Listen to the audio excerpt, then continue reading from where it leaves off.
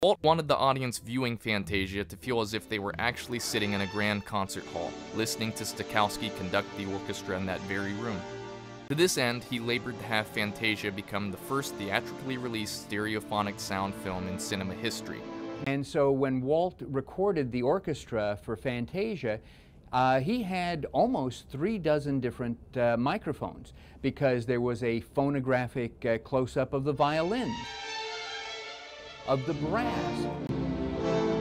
There was one that had to cover the entire orchestra, because many theaters wouldn't be able to install Fantasound. I talked with a Disney historian, John Culhane, who as a child saw a presentation of Fantasia with Fantasound, which was the new system that Disney had created.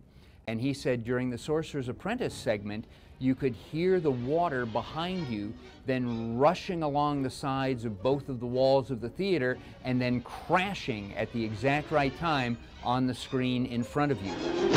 Years later, people who developed Dolby sound and all of this said that, yes, they were inspired by Walt's Fantasound, using different tracks and different speakers to create that immersive experience.